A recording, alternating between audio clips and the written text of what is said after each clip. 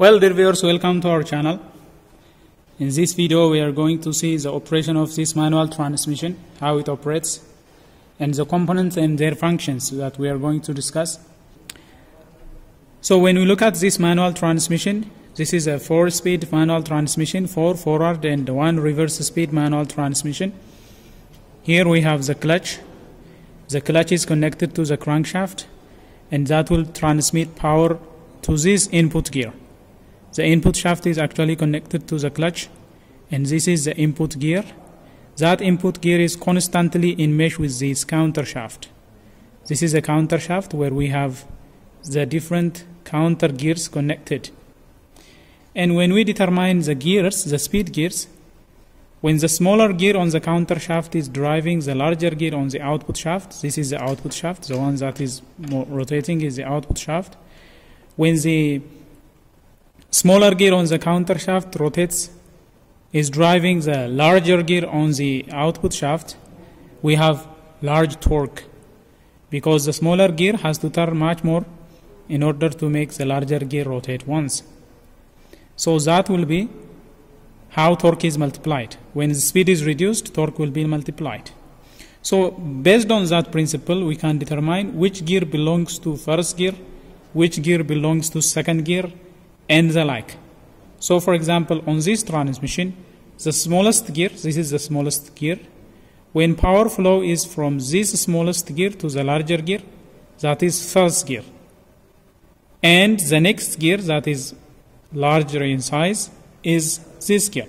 So when this gear is driving this gear and power is taken out from this speed gear, that will be second gear. And the next larger gear is this one. So this will be the third gear. Fourth gear is direct drive. When we see the shifting mechanism, first gear is a sliding mesh type. So when first gear is selected, this gear will slide on the counter gear. And as you can see, when the main shaft is rotated, when the output shaft is rotated, this speed gear is connected to the output shaft because of this hub. So this gear will slide onto this spur gear, then that will be first gear. So shifting for first gear will be accomplished by simply sliding this gear and engaging it. Look, now first gear is engaged. So on first gear, power flow will be from the input gear to the counter shaft input. Then from this is rotating with this because they are on the same shaft. And finally, this will drive this. The smaller gear, the smallest gear on the counter shaft is driving the largest gear on the output shaft. This will be first gear. Now then, first gear will be followed by second gear. The shift mechanism for second gear is this. This is the shift linkage. Shift fork is here. This is the shift sleeve for second gear. Now when second gear is engaged, due to the gear size, there is a speed variation. There is a speed variation as we shift from first gear to second gear. There is a speed variation between the output shaft and this speed gear. Why? Due to the variation in the gear size, because the output shaft was rotating at this speed, at first gear's speed. Now when we try to shift it to second gear, there is a speed variation between the output shaft and this gear. So that has to be matched. For the gears to smoothly engage, that has to be matched. Look, how do we do that? That is done by this synchromesh arrangement. See this ring? This ring is a synchronizer ring. It is rotating with this hub. This hub is actually connected to the output shaft. So the hub is connected to the output shaft. When this synchronizer ring is pressed onto the speed gear, friction takes place, and that friction will equalize the speed of the output shaft with the speed of this gear. In order to do that, power flow to the output shaft has to be interrupted by the clutch. So the driver will depress the clutch pedal. That will stop power flow to the transmission gearbox. Then he will force this sleeve to the right. Now when the sleeve is pushed to the right, see, it will press the synchronizer ring onto the speed gear.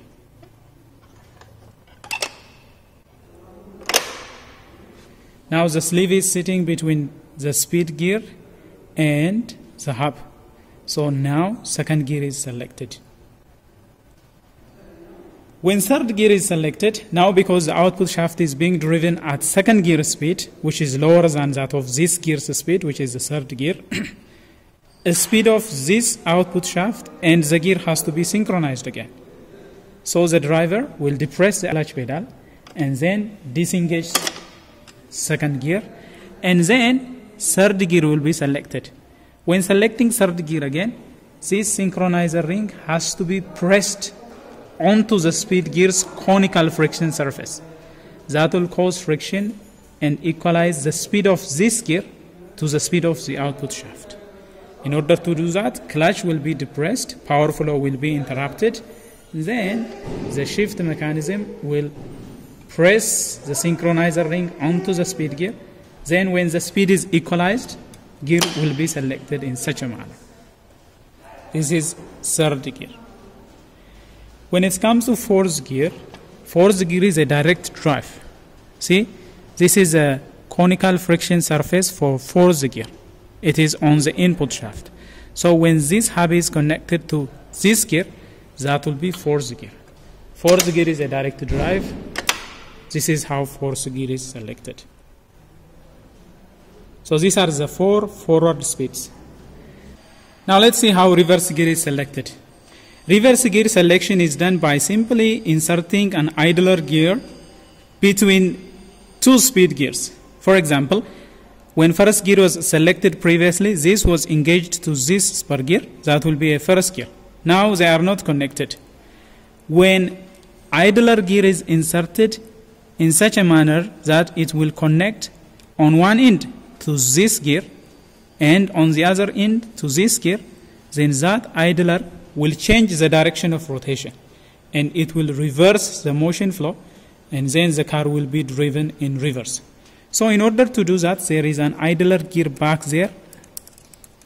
The one that is rotating is an idler gear. So when reverse is selected, what we do is we shift that idler gear to this side. When that idler gear is shifted this way, one end of the idler gear will engage with this, the other end of the idler gear will engage with this. So it means this gear and this gear are connected in with the help of the idler gear. Let's see how that is done. Look. Now it is in reverse because the idler gear is connecting these 2 gears. So power will flow in such a manner from the input to the counter shaft, then from this counter shaft small gear to the idler gear, from the idler gear to this first gear speed gear. That way the vehicle direction of rotation will be reversed. Now let's power it up and see how the gear selection is done.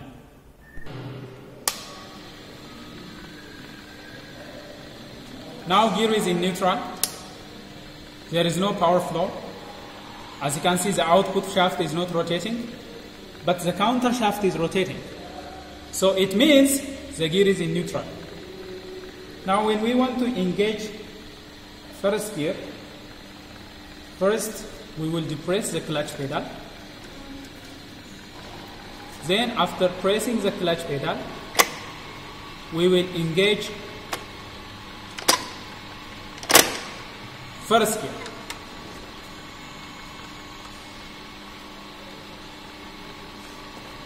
Power flow will be from the input to the counter shaft, then from this counter shaft speed gear to the first speed gear. First gear, this is connected to the output shaft.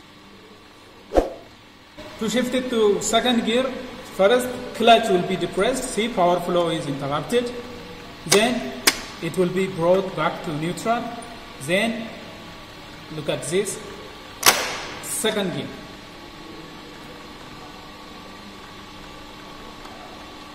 Now power flow will be from the input to the counter shaft, Then from the counter shaft, this speed gear, this is for second gear, to the second gear output. Then from this speed gear, through this shift sleeve and hub assembly, it will come to the output shaft. Let's put it on third gear. Clutch will be pressed again, power flow is interrupted, bring it back to neutral. Then third gear.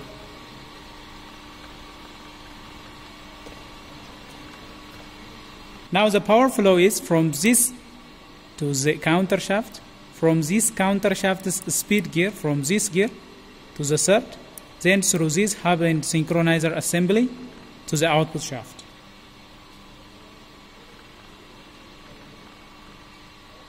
Let's put it on fourth gear, which is direct drive. Clutch will be pressed back to neutral for this direct drive.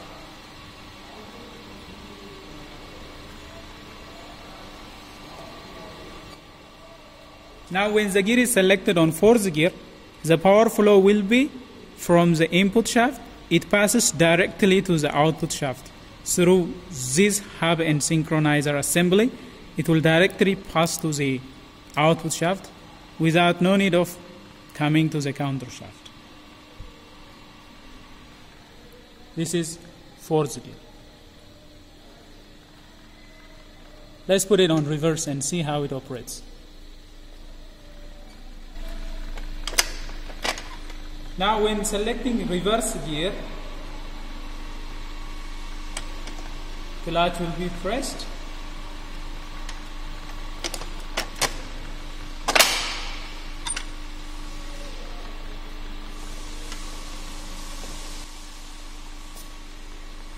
See, now the output shaft is rotating in reverse direction.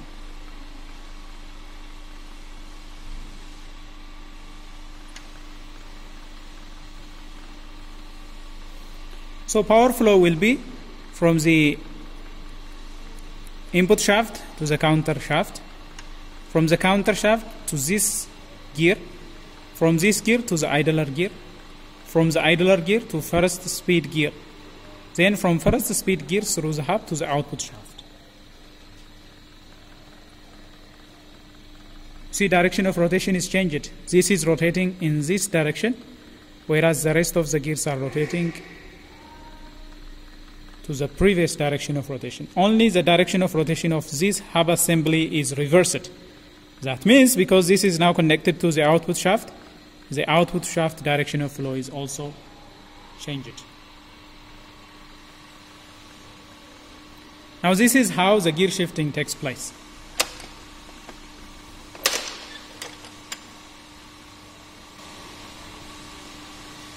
Now let's see what keeps the gears in their shifted position. Once gear is selected, for example, once first gear is selected, it will remain in first gear unless the driver intentionally shifted out of that first gear. What keeps it in that position? We have a lock mechanism. Right here we have a lock mechanism. Let me show you in a closer view.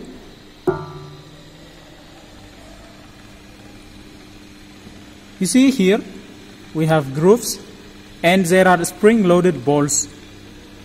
Those spring-loaded balls keep this shift selector in a selected position. For example, now it is on neutral. The ball is sitting on the inner dent.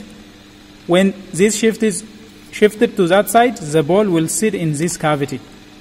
When it is shifted to this side, the ball will sit in this cavity. So that will prevent this from getting out of the selected position. For example, look what is happening when I select it. See, now the ball which was previously in this cavity is now transferred to the first cavity. So this selector will remain locked in here due to the spring-loaded ball. We call them detent balls.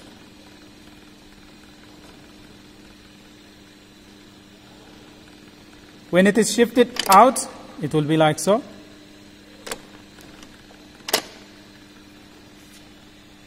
And besides, there are also shift balls which are acting in a horizontal direction, preventing selection of multiple gears at the same time.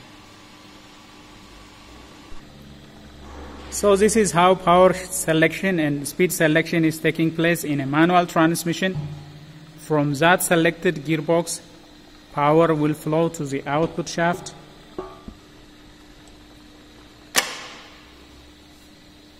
Power will flow to the output shaft through this joint. Here we have a universal joint followed by a slip joint. The universal joint is basically there to compensate for any angle variation as the vehicle is being driven on an irregular road. When the vehicle is moving up and down due to that irregular road, there is obviously angle variation that will be compensated by the universal joint. And there is a slip joint here, which is basically a long spline, and that will compensate for any variation of length as the vehicle is being driven on an irregular road. And finally, that power will be transferred to the differential. The differential will change the direction of rotation by 90 degrees. It will split that power flow, and that power will be splitted to the left and right wheel. The differential is here also to compensate for any speed variation between the left and the right wheel. For example, when the vehicle is cornering, there is obviously a speed variation. The inner wheel is running slower than the outer wheel. That speed variation is allowed and accommodated by the differential. So this is how the manual transmission operates. If you like this video, don't forget to smash the like button. And if you are new to the channel, don't forget to subscribe, guys. Thank you for watching.